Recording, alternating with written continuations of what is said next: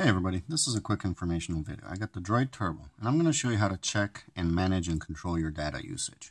So what you want to do, now this is also on the Lollipop update that just came out. So you're going to scroll down, hit the little gear for settings, and you're going to click on data usage. Now in here, you've got a few options. The mobile data, this turns it off and on. You can actually limit your mobile data usage. So if you turn this on, you can actually set up a limit, and it'll actually your phone will stop when it hits whatever that limit is. And then the black line here is the alert me about data usage, where it'll actually alert you. So you can modify it to when you want it to alert and when you want it to stop. The next thing is this is your bill cycle basically. You want this to match whatever your cycle is with your carrier.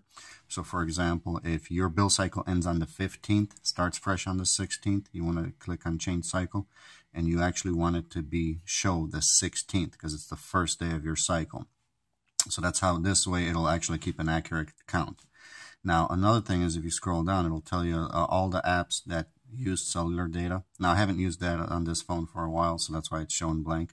But normally if you hit, for example, like Google services, you can actually scroll down. Now what you can do is you can actually restrict specific apps, restrict app background data.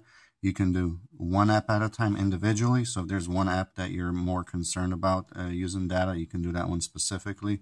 Or right here, you can hit right here and you can actually restrict all of them. So this way. But now another thing is with the three little dots right here, you can also click on show Wi-Fi usage. The nice thing about this one is if you tap on Wi-Fi, it'll actually show you how much you've used Wi-Fi. So not only cellular, but you can actually see how much you've used Wi-Fi. And then right here it says display in gigabytes, but you know what I have it is display in megabytes. This way it actually rounds it off to megabytes. It's a little bit more accurate, I think, here. So pretty much that's it. Now hope this helped. Thanks for watching. If you got any questions, make sure to put it in the comments.